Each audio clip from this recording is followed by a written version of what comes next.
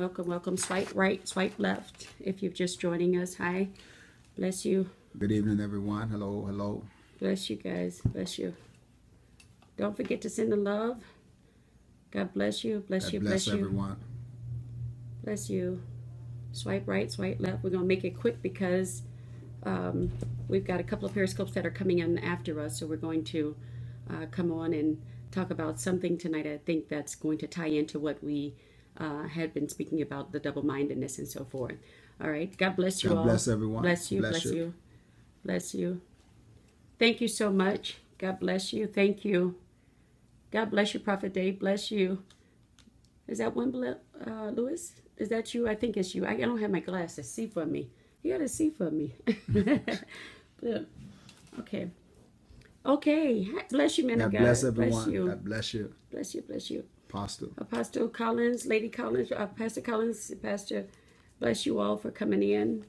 God bless you. If it's your first time, let us know where you're joining from. Yes. All right. Bless you. Oh, the word went forth. I heard it got cut off because the battery was very low. Not the battery. Yeah, the battery was low. So we thank God you got a little bit of it. God bless you from Georgia. God bless you, St. Louis, Massachusetts. Georgia. Amen. Georgia back in the house. North Carolina, Mobile, Alabama, Washington. God bless you. New York is in the house. God bless you all. God bless you. Australia, Tennessee, Louisiana. Wow. PA is in the house. Philadelphia, Miami. South Bend. Great. Yes, come on in. Invite. Yeah, let's see if we can get the numbers up tonight. We only got 30 minutes to do it. All right, so we're going to go in. Bless you from Syracuse. God bless you, man of God. St. Petersburg, Florida. Bless you. Bless you. Texas. Yep. Thank you all so much. I love you guys. You guys rock. You guys are the best followers ever. So what we're going to do is we're going to jump right in on it. Tuscaloosa, bless you. Valley Kingdom, God bless you. Valley Kingdom, God bless you, Apostle H. Daniel. God bless you. God bless you. God bless you, Prophetess Cole. Hey. West Palm Beach, bless you. Ashley, bless you. My phone's going off. Let me turn them on vibrate. Minnesota, God bless you. I pray that you all have I had a wonderful service on today. God bless Tashina. Now I know who TMG is.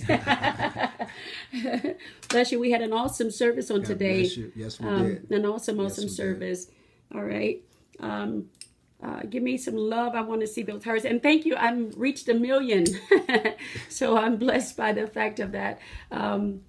With that. So New Mexico, God bless you. God bless you. Reverend Ron. God bless you, Reverend Ron.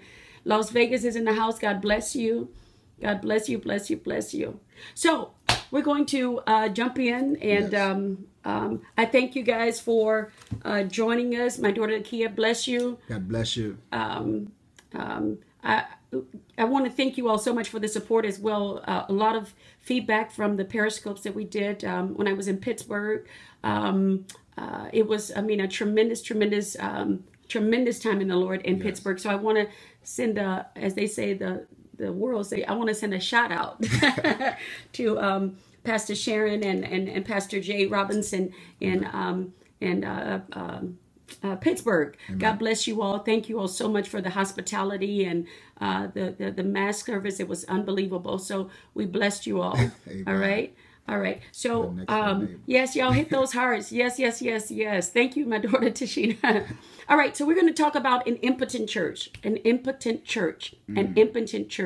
So we don't just take titles just to be taking them. We've been talking about double-mindedness. Yeah. We've been we had a call for the intercessors to come forward on the last Periscope, and I know we need to get better in the sense of making sure that we're on it. But it's just with the schedules and everything had crossed up. But an impotent church. So the definition for impotency is the inability to bring forth, all right? The inability to reproduce. All right? And the church, we feel very much so as in a state of impotency, where it's not producing very many sons, very many kingdomizers, as Apostle Patrick Isaac gave us the terminology for kingdomizers. We're not producing enough. And going back to being an impotent church, I really want to delve off into this teaching really quick, just to even saturate the waves, if you would, airwaves, with getting people out of the state of stagnancy, getting people out of the state of complacency, so that we can get in a place where we're able to start producing again. Amen. All right, so I want to go into Leviticus, the 21st chapter. The 21st chapter. Leviticus 21. All right. And again, this is going to be the quickest Bible study I think we all went through in a long time. An impotent church. Yes. An impotent church.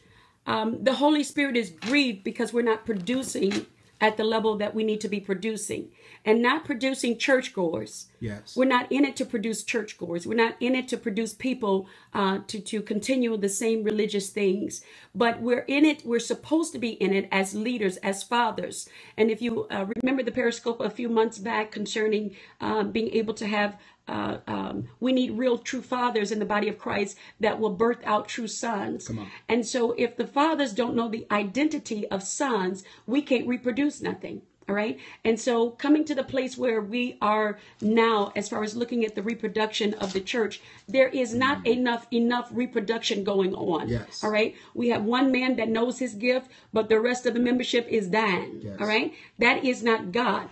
In Genesis, he tells us to do what? Be fruitful and multiply. Be fruitful and multiply. Yes. It is not what your mama told you a long time ago to have a lot of babies. It is not it. Amen. Yes. It is supposed to be, amen, for us to be fruitful and multiply. That is, amen, subduing the earth, having dominion and the earth, and reproducing ourselves. All right. Prophets should be reproducing other prophets. Teachers should be reproducing other teachers, and so on and so forth. Pastor, you want to jump in? Yeah. You know, Babe, I think you said quite a few things, actually. You know, but just looking at things, you know, from our experience, I, for one, can definitely see where, you know, where the body of Christ, with as far as the church is concerned, has really lost the focus of God on what God's mandate was. You know, when He set forth the church, and we've lost focus, and the emphasis for so many churches now is pretty much just building up a building, right? You know, whereas but inside that building you have a lot of individuals that are struggling because they're not reaching their potential, and they feel like, okay, I'm coming to church, but I'm not being fulfilled.